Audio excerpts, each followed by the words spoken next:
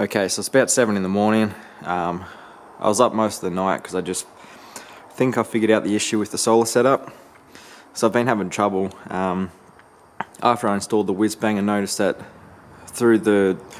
from when the sun goes down to when I wake up in the morning, I'm only using about 80 amp hours total, and a lot of my battery banks is 840 amp hours. But for some reason the voltage was getting down to 11.4, which is almost empty, or is empty, and I was pretty confused by it, and I thought it was because I set up the hot water heater element, and thought it could have been because it's winter now and there's less sun. But what I actually think the issue is that the battery bank is not wired properly. So as you can see here, we've got two 6-volt batteries joined as 12-volt linked together here.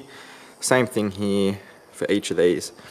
But the issue is, when we set it up so that positive runs to that negative, but it doesn't continue off that negative to the next one. It actually comes off this negative and then goes to this other negative.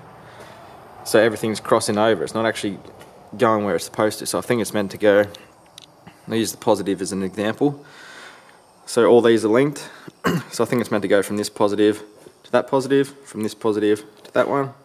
But as you can see, it doesn't. It's chops and change the whole bank. So what I'm going to do is disconnect everything, change over these wires. I'm going to put this negative up the top, have a whole row of connections down the bottom, and then leave all these join-ins, which are these ones, between the two 6-volt batteries on their own. And let's hope that works. Last resort. Otherwise my batteries might be dead. Hope not. Okay, just a quick update. I think my theory may be correct. I checked the whole bank, so from this negative to this positive on the multimeter, and that was reading 12 volts, which is pretty low. But then I read the voltage of each individual 12-volt cell, and this was 12.6, 12.6, 12.6, 12.6. So I think that's the issue. So really, I'll double check it again, but if the whole bank is 12 volts now, once I change these wires over and the whole bank becomes 12.6 volts, I know I've solved the problem. Okay, I'm pretty sure that's a success. Use the multimeter. This bank's 12.6, 12.6, 12.6, 12.6, and now when I do the whole bank, you can see there, if it will focus, 12.6. So yeah, I'm pretty sure that's what the issue was the whole time, which I'm stoked about because I thought my batteries were dead. But yeah, if you ever come across this, because we were unsure, because when we set this up, it was me and Dad. He's got a similar setup, but his is 12-volt batteries, where mine was 6-volt. So we weren't too sure how exactly to wire them together, and the diagrams we have didn't work for what we had. But there you go. So a whole 2 6 linked to 12 here. Same for the 3 others, and they're all tied. The positive. Nothing comes from these joining bays, which is what we had. So they're just free and on their own, and they're all linked by the outputs, which makes sense because the way I thought of it and the way I thought it would work, since we join these two terminals are obsolete, and these are the positive and negative. So this one and this one that's the negative. This is the positive of this 12-volt bank. These two are nothing. That's just a joining cable, nothing at all. So there we go, all sorted. So that is actually great news. I'm pretty happy about that.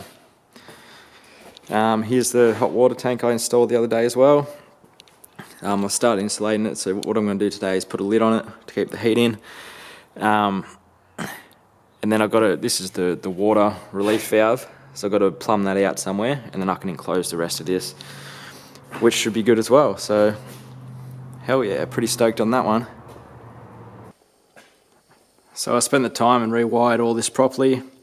I ran into an issue where certain individual 6-volt batteries were overcharging, and then the whole voltage of the main battery bank, I couldn't get over 14 volts because some individual cells, there was only 2 I think, which were bubbling, and that's not good. So I had to figure out something to do to fix it.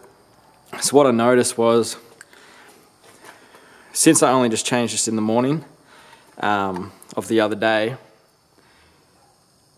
I can't remember exactly what the voltages were, but they weren't the same. So as you can see here, when I checked, this 6 volt battery was 6.5 volts and this one was 6.5. But the thing is, they weren't strung together like this. This 6.5 might have been over here, this 6.4 might have been here, this 6.2 might have been over here. And what was happening, the uneven balance between the voltages of the two was causing one to go up too high and the other one not to. And it was overwriting the end voltage settings. So what I'd done was actually unhooked all the wires in the whole bank, used my multimeter on each individual 6 volt battery, wrote down what the voltage was, and then I paired it up with one that was the same or close enough to the same. So what I've done here is these two 6.5 volts are turned into a 12 volt. This 6.2 I paired with this 6.3, this 6.4 with this 6.4, this 6.6 with this 6.5 in an attempt to even it all out. And I'm pretty sure it worked. I can get it up to the 14 volts to charge, and it's all evened out.